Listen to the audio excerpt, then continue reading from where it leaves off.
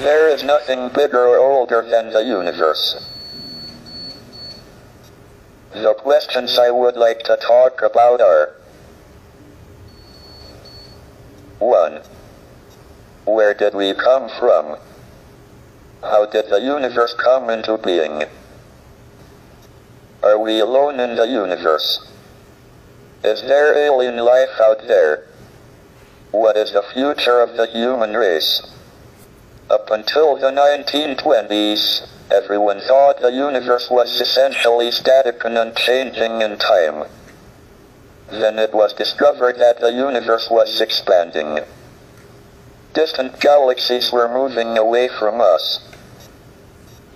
This meant they must have been closer together in the past. If we extrapolate back, we find they must have all been on top of each other about 15 billion years ago. This was the Big Bang, the beginning of the universe. But was there anything before the Big Bang? If not, what created the universe? Why did the universe emerge from the Big Bang the way it did? We used to think that the theory of the universe could be divided into two parts. First, there were the laws like Maxwell's equations and general relativity that determine the evolution of the universe, given its state over all space at one time. And second, there was the question of the initial state of the universe. We have made good progress on the first part, and now have a knowledge of the laws of evolution in all but the most extreme conditions, but until recently, we have had little idea about the initial conditions for the universe. However, this division into laws of evolution and initial conditions depends on time and space being separate and distinct. Under extreme conditions, general relativity and quantum theory allow time to behave like another dimension of space. This removes the distinction between time and space, and means the laws of evolution can also determine the initial state. The universe can spontaneously create itself out of nothing. Moreover, we can calculate the probabilities that the universe is created in different states. These predictions are in excellent agreement with observations by the WMAP satellite of the cosmic microwave background, which is an imprint of the very early universe. We think we have solved the mystery of creation. Maybe we should patent the universe and charge everyone royalties for their existence. I now turn to the second big question: are we alone, or is there other life in the universe? We believe that life arose spontaneously on the Earth, so it must be possible for life to appear on other suitable planets, of which there seem to be a large number in the galaxy. But we don't know how life first appeared. We have two pieces of observational evidence on the probability of life appearing.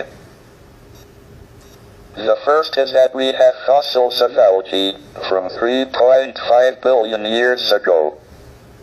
The Earth was formed 4.6 billion years ago, and was probably too hot for about the first half billion years.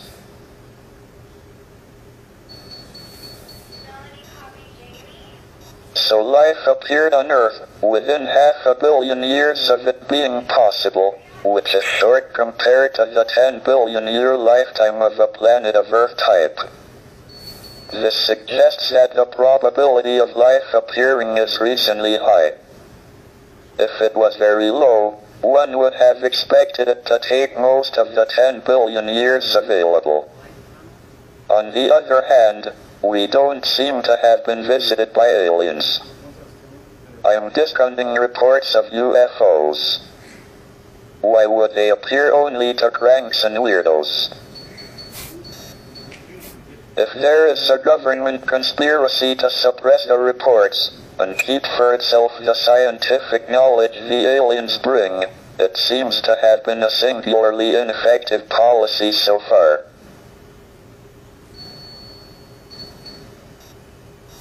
Furthermore, despite an extensive search by the SETI project, we haven't heard any alien television quiz shows.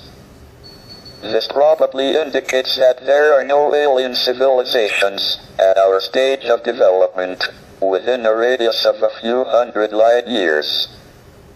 Issuing an insurance policy against abduction by aliens seems a pretty safe bet. This brings me to the last of the big questions, the future of the human race. If we are the only intelligent beings in the galaxy, we should make sure we survive and continue. But we are entering an increasingly dangerous period of our history. Our population and our use of the finite resources of planet Earth are growing exponentially, along with our technical ability to change the environment for good or ill.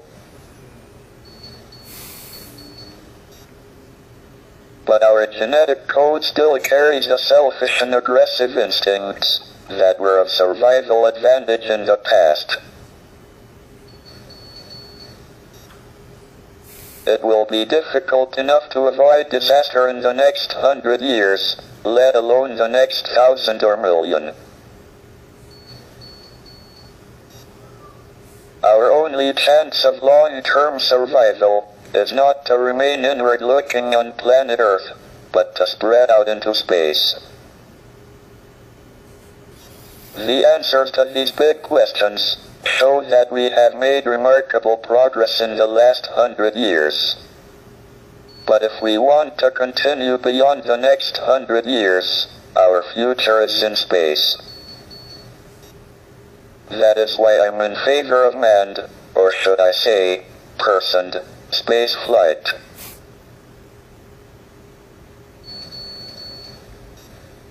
All my life, I have sought to understand the universe and find answers to these questions.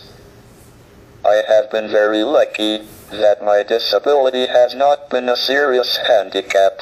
Indeed, it has probably given me more time than most people to pursue the quest for knowledge. The ultimate goal is a complete theory of the universe, and we are making good progress. Thank you for listening.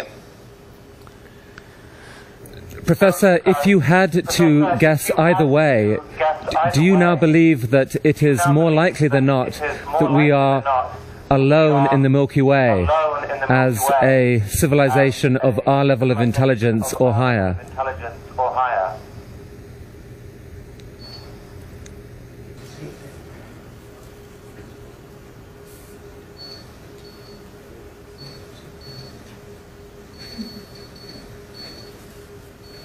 This answer took 7 minutes and really gave me an insight into the incredible act of generosity this whole talk was for Ted.